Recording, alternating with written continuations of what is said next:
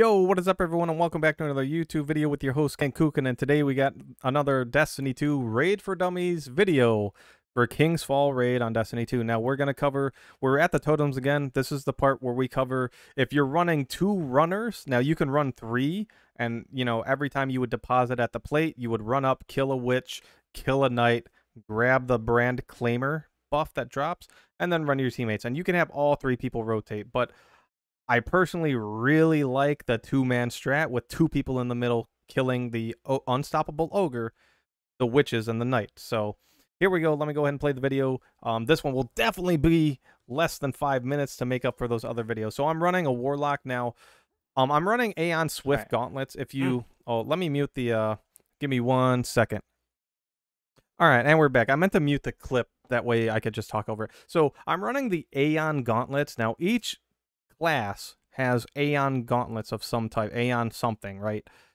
What these do is you can go into these, you can inspect these gauntlets, right? And there's a unique buff to each one. There's a unique there's a unique mod for each one, right? It comes in a set of 3. Now you can set the mod to where when you kill mini bosses and bosses with a finisher, you generate heavy ammo for your team, not for yourself, but for your team. The right side that you watched in the previous video, if you haven't watched it, link in the description below. The right side gets more ads than the left side. Don't know why. It just seems like it always does. So generating heavy to allow them to just plow through that side of the room with heavy and get like 20 to 25 stacks is pretty good. Also, the more stacks you get, the longer it takes for you to get back to your team. So if you're having a tough time getting the brand back and forth between the runners, if you're doing the 2-man strat, try to keep the stacks around 15, right? Keep it around 15 stacks. Try not to go over, but then you run the risk of more ads and you can't survive. So now, you got, see, everything should be fine if everything's running smooth. So let me go ahead and get this video started. Let me fast forward a little bit. Boom. So when the raid starts, there's going to be, I'm going to stand up here on the top right, and there's a top left. Now, the second runner that would be switching off with the first runner should be up on the top right or left side of the room, waiting to grab the brand claimer, right? Let me go ahead and fast forward a little bit more. There we go. The witch comes out of this door. Now, you'll see it multiple times because I'll let the video play out the rest of the way. Witch comes out. I shoot it with my primary, very weak. I kill it. This knight comes out. Now, for me to finish it, I was using my fusion rifle from Trials. And then the brand claimer just grabs the stuff and runs off. And I just chill and wait. Sometimes I'll help out the guy across from me that's killing their witches and knights. And but other times I will just be like looking here or killing the ogre, right? So a fusion grenade on the warlock double explosion will one-shot that knight. It actually does more damage. So if you don't want to finish your knight because you don't want to run Aeons and you just want to like one-shot it, you can run double fusion nades, and on the warlock you could run the aspect that makes your fusion grenades explode and then kill it like that. Now I killed that witch thinking that the ogre was coming out way sooner than I thought, and I'm also running well. And I killed that knight thinking the ogre was coming out way sooner than I thought. But the ogre will be here. It's going to come out of that puddle on the ground. And once again, it's an unstoppable ogre. You want to stop it with an unstoppable mod that you would put on your gauntlets. People that run more PvE than me probably already know this, right? However, this ogre, because it comes out of a puddle of water, or whatever you want to call that, you need to make sure that his feet is on the ground before you stun it. If you stun it and it's still in the process of spawning, it will not stun. It'll just continue to run to the middle plate where people are getting rid of their stacks to open the door and start killing, right? So feet are on the ground. There we go. We got a stunned. And now after a stun, it's going to deal a lot more damage. It's the boss of the room. Now, the timing of the witches is not random.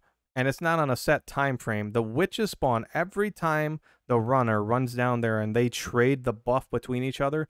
That's when the witch spawns. So when whoever's running on your side, as soon as they grab, I'm inspecting. I'm like, why am I not dropping? Oh, I didn't have unstoppable on. Okay, I also didn't realize for a long time during these raids. I'm like, why am I not getting heavy? It doesn't generate heavy for me. So, the witches come out as soon as they trade the buff between each other. That's when the witch comes out. So when your runner runs up and grabs the claim, the brand claimer from up here, your witch is going to follow soon because they're about to trade that buff. Now we've hit the 5-minute mark. I knew I was going to be a liar in this. I apologize, but this is it. This is all you got to do. We're going to go ahead and let the video play out. Once again, you know, the wizard is very weak. I use heavy when I have it to spare. I use 2 fusion shots and a melee, usually on the knight, followed by a finisher. Now, I wanted to kill that knight because the ogre was out. I wanted to kill it quickly, so I shot 3 fusion shots. If I wanted to kill it the fastest, I would have thrown a fusion grenade and looked away, which, you know, does run the risk that the knight might survive, but it hasn't yet from the warlock build with the fusion nade killing him. Or I could have shot a Galahorn or my heavy, right? Which I would recommend a rocket of some type. I could have shot a rocket and really finished that knight off, but I like to shoot 2 fusions, melee, and my teammate came up and killed it, and then finished them, right? And now I'm generating heavy for my teammates. So, and the witch comes out. Whenever I'm panicking on the witch, I try to just one-shot him with the fusion. Also, I like to shoot the witch from the side. I think after this video I recorded, when I ran this position with my team, I tried to shoot it from the side of the door. That way, it doesn't stumble back into the door and I can't kill it. Unless I'm lucky enough that I can finish it. My teammate came across. The other person killing the wizard and knight came across looking for heavy, right?